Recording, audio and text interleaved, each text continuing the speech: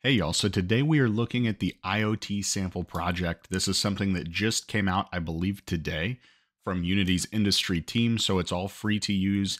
It's in the asset store. I'll link to it in the description below, and let's take a look.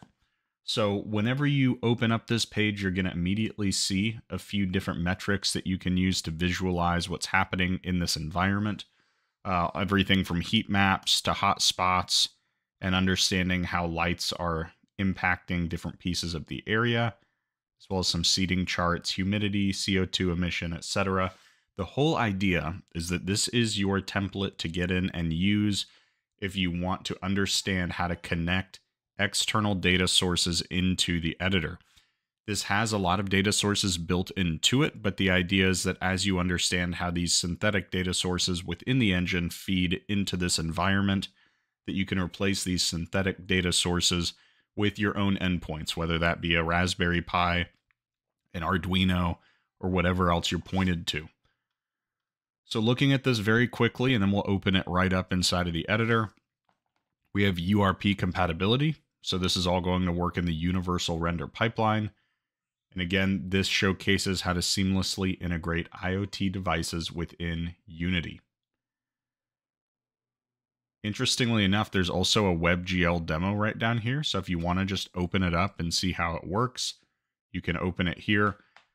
And as it mentions down here, you can actually get in and connect this thing to an external data source within this project itself, or you can run it in that simulated mode that I just mentioned. So I'm excited to get in here and start working with it. Let's go ahead and open up the editor. So I'm going to open up Unity Hub, go into a new version. So I'm just going to use 6.2, go into a universal 3D scene here. I'm going to put this into my org. I also don't know if I want this local or connected to the cloud. I'm just going to leave it local for the time being.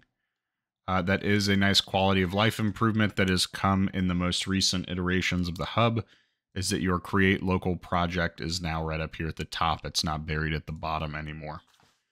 All right, I'm going to go ahead and create project and let's take a look. All right, so our URP scene just launched. I'm going to go ahead and install the asset. To do that easily, I'm just going to come back into the asset page, hit add to my assets. And now I can open that in Unity. So I'm going to hit open in Unity editor. It's going to pull that up in my asset list. I'm going to say, great. Now let's go ahead and download that.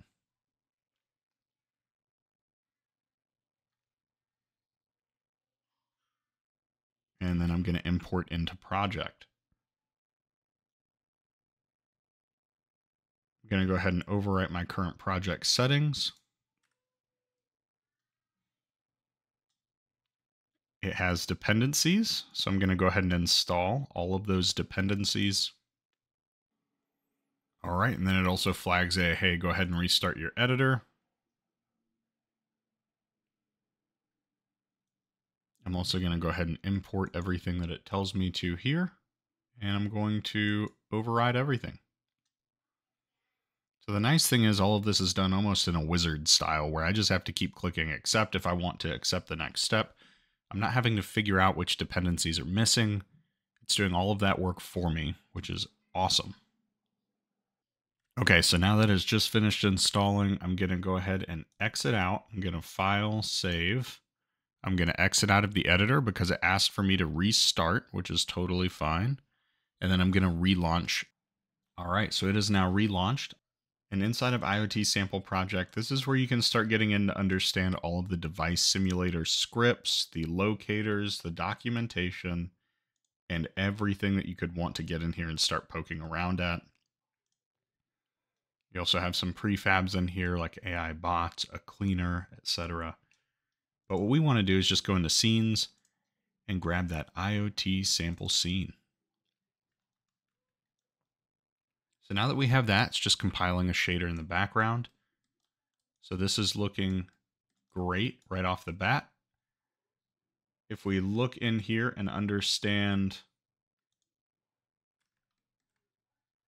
what's happening, I can turn on my gizmos and click on one of these lights. These are baked lights into the scene. So if I go into window, rendering lighting, pull lighting over here and go into baked light maps. We already have all the light maps baked in here for this scene. So that's awesome. I also see that there's a nav mesh already made for us. I love it. So I'm just going to hit play, go ahead and see what this scene looks like. We'll look through the different controls very quickly. It's still compiling shaders right here, so no big deal. Oh, that's absolutely awesome. So you have your walking avatar using that nav mesh that was drawn out. You have your robot, also likely using the nav mesh or animated out on timeline. I'd be interested to poke at that a little bit more.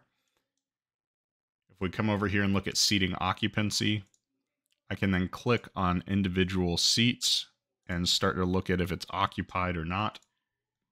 We also have temperatures. So here we can see a nice little VFX particle system happening, which is very cool. And if I click on any of these, it's going to give us some different metrics here. Looks like some of the rooms are not set up yet, but some of them are. So click around and find the ones that work. If we click on this button right down here, we can then continue to look in here at room occupancy. So then we can look at per room, how many seats are available, how many people are in there. In here, we are looking at number of devices in here and temp. And then lastly, we can pull up our messages here, which looks like more or less a console feed of what's happening to give us a device ID of what's having an update or what needs attention. So I don't want to make this video longer than it needs to be. I just wanted to point out that if you've been interested in getting into IoT devices, plugging in external sources of data, and seeing how that comes through into Unity, visualizing all of that in a 3D scene, this is the asset for you. Again, I'll have that link in the description. Thank you to the Unity team for building this. I hope y'all are having a great day. Please like, comment, and subscribe, and I'll see y'all in the next one.